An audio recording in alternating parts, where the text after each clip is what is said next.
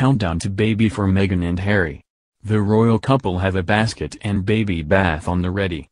When Meghan Markle and Prince Harry wed on May 19 at St. George's Chapel, Windsor Castle, the world stopped.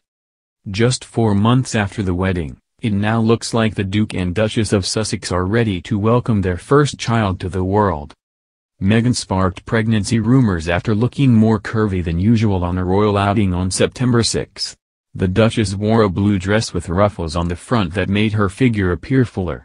It is also no secret that the royal couple have a desire for a baby of their own, with a source close to the couple confirming that it's a case of the sooner, the better. Meghan's former agent Gina Nelthorpe-Cowan revealed to People, "Meghan and I were at an event in the Cayman Islands and Meghan discussed her future with me, and I said to her, 'Meghan, what about kids? Would you like to have children?' She said to me, 'I would absolutely love to have children, and I can't wait to be a mother.'" Meghan and Harry have also been quite open on their plans to start a family. When Harry was questioned in a November 2017 BBC interview about having babies, he responded that, of course, he would want to have one. "You know, one step at a time. Hopefully, we'll start a family in the near future." When the couple visited Belfast, Northern Ireland on royal business, they couldn't resist talking to the owner of Snuggle, which is a company that makes innovative baby products. Meghan was spotted looking at a baby bath, a Moses basket and a changing mat, before reportedly saying, "I am sure at one point we will need the whole thing." When the couple visited Belfast, Northern Ireland on royal business, they couldn't resist talking to the owner of Snuggle, which is a company that makes innovative baby products. Meghan was spotted looking at a baby bath, a Moses basket and a changing mat, before reportedly saying, "I am sure at one point we will need the whole thing." Meghan Markle, 37, and Prince Harry, 34, are spending their second Christmas together today, and all eyes will be on Meghan's blossoming bump. Kensington Palace announced the royal couple were expecting their first child together on October 19. A palace statement said, "The Duchess of Sussex is expecting a baby in spring 2019. But given royal announcements are usually made after the expectant mother has had her 12-week scan, we can assume Meghan's due date will be towards the start of spring." When is the royal baby due? Bookies say March is the favorite month at the moment. Ladbrokes have the odds on the baby arriving in March at 4-5, while it is evens for April. The suggestion appears to be backed up by the Duchess of Sussex herself, who may have accidentally given a big clue away while visiting a nursing home on December 18.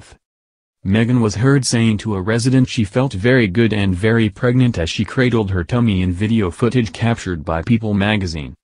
What will Meghan and Harry name first baby? The current favorite name for the new royal baby is Victoria, according to bookmaker Coral. The girl's name leads with odds of 8-1.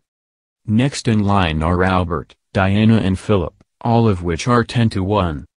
Coral's Harry Aikenhead said, "It won't be long now until the latest royal baby is welcomed into the family. And the name is always a popular thing for punters to bet on." Meghan Markle baby gender revealed? Will Meghan and Harry have a baby girl or boy?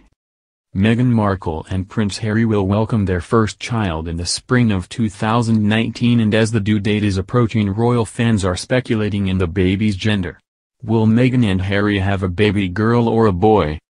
Meghan Markle is due to give birth this spring and the Duchess of Sussex is assumed to be 6 to 7 months pregnant. Scans can reveal the baby's gender from week 16, which means Meghan and husband Prince Harry could already know if they are having a boy or a girl. And now a midwife has explained how an old myth can help predict the gender.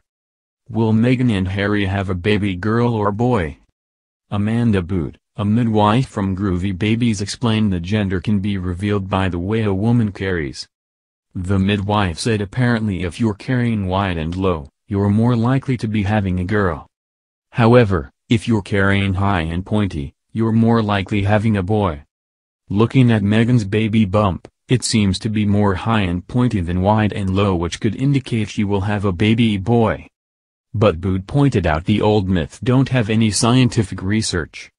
She said, "I don't think there is any research that has ever been done to credit this theory." Professor Steve Robson, The immediate past president of the Royal Australian and New Zealand College of Obstetricians and Gynecologists slammed the theory.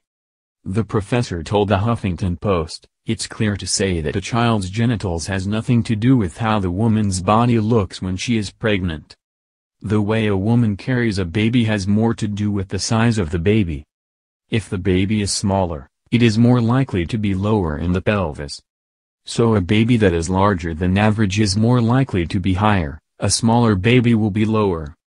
Punters have also placed bets on the baby's gender since the Duke and Duchess announced they were expecting a child. According to Ladbrokes, both genders currently shows odds at 10-11. However, 3 and 4 bets have been in favor of a girl. Alex Apathy of Ladbrokes said, "Meghan's hardly given anything away when it comes to gender, but punters clearly seem confident she's having a girl."